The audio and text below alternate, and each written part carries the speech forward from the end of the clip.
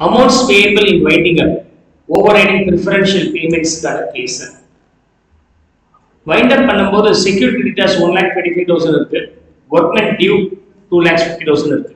Okay, secured creditors as well as workmen compensation.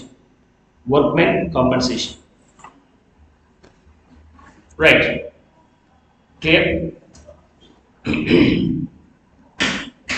The due here being 1,25,000, 2,50,000, 2,50,000. Show the payments killer, show the payments made and treatment of balance in the following two cases, in the following two instances. Okay, either security realized being 2 lakhs or okay, two instances. But security 2 lakhs ரூபாய் வந்திருக்குனா ரெண்டு பேருக்கு சேர்த்து நம்ம தர வேண்டிய amount எவ்வளவு இருக்கு? 3,75,000 rupees. 3,75,000 rupees. Okay, total amount. But the security value realized being less than this value 2 lakhs. அப்படினா இந்த செக்யூரிட்டியை ரெண்டு பேருக்குமே டிஸ்ட்ரிபியூட் பண்ணி ஆகணும், செட்டில்மென்ட் பண்றோம். ஓகே, என்ன ரேஷியோனா அவங்களுடைய லோன் ரேஷியோ 1:2 ரேஷியோல கொடுக்கணும். அப்போ 1:2 ரேஷியோல கொடுத்தா எவ்வளவு வருது? 66,667, 1,33,333. Now, if I subtract, what is the balance amount? What is the balance amount? Workman compensation balance amount எவ்வளவு இருக்கு? 2,50,000 ல 1,33,333 போயிடுச்சுனா 1,16,667. இது ஒன்றும் ப்ராப்ளம் இல்லை. சண்டரி கிரெடிட்டர்ஸ் எவ்வளவு பேலன்ஸ் இருக்கு? செக்யூரிட்டி கிரெடிட்டர்ஸ் எவ்வளவு பேலன்ஸ் இருக்கு? 58,000. இப்ப நீங்க செக் பண்ண வேண்டியது என்னன்னா, is the due for and security creditors வந்து less than security realized அப்பயான்னு பார்க்கணும்.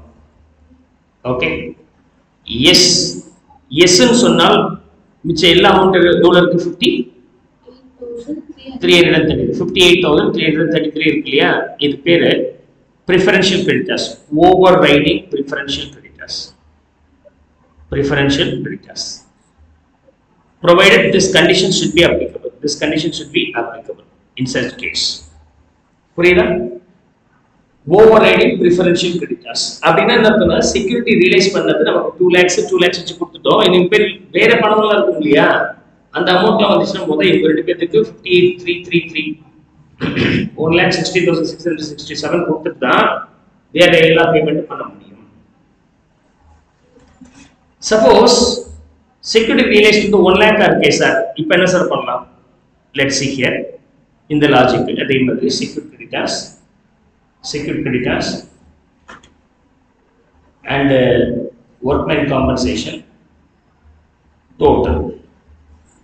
The original due payable to them being 1,25,000 for the secured creditors and 2,50,000 payable for the workman compensation. The overall amount payable to these two is 3,75,000. Okay, so idhula settlement panna porom. So we are planning to settle. இப்போ எவ்வளவு amount realise ஆயிருக்கு? 1 lakh வந்திருக்கு. So 1 lakh தான் வந்திருக்குன்னு அந்த 1 lakh அவங்களுடைய loan ரேஷியோவான 1:2 security கிரெடிட்டர்ஸோட loan and ஒர்க்மென் காம்பன்சேஷனோட loan அந்த ரேஷியோல இருக்கும். 1:2 ரேஷியோல நம்ம டிஸ்ட்ரிபியூட் பண்ணிக்கலாம். 33,333, 66,667. Is that okay? This is the value.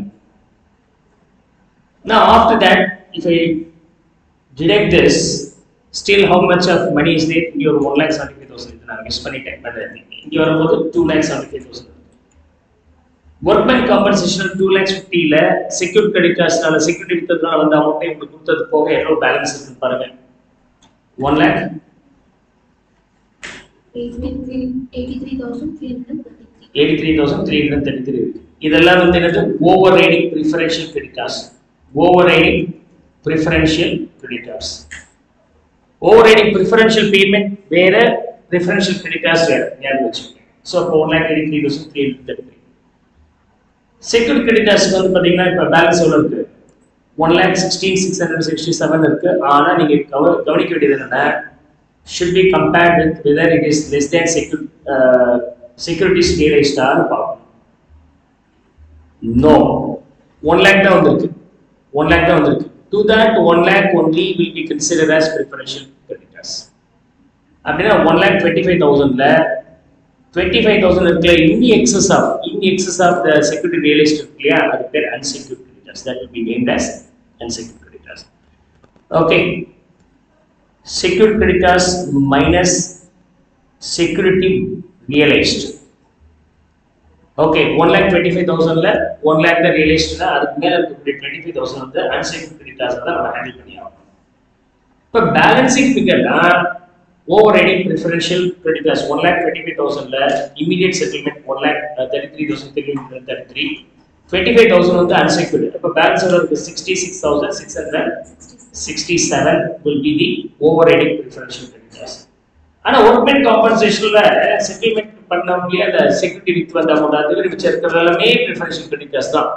Security creditors வரும்போது ஃபர்ஸ்ட் செட்டில்மென்ட் பண்ணியாச்சு இல்லையா மிச்சம் இருக்கிறது அவங்களுடைய அசெட்ஸ் ரிலீஸ் பண்ணும்போது என்ன அமௌண்ட் வந்துச்சு அந்த எக்ஸ்டென்ட் வரைக்கும் ஓவர்ரைடிங் preferential creditors மாதிரி ட்ரீட் பண்றோம். அது மேல போச்சுன்னா செக்யூரிட்டி வேல்யூக்கு தாண்டி லோன் இருந்துச்சுன்னா அந்த வேல்யூ பேரு எப்பவுமே unsecured creditors தான். Is that okay? So this will be 2,25,000. This is not 2,75,000. This is 2,50,000. Make note of it.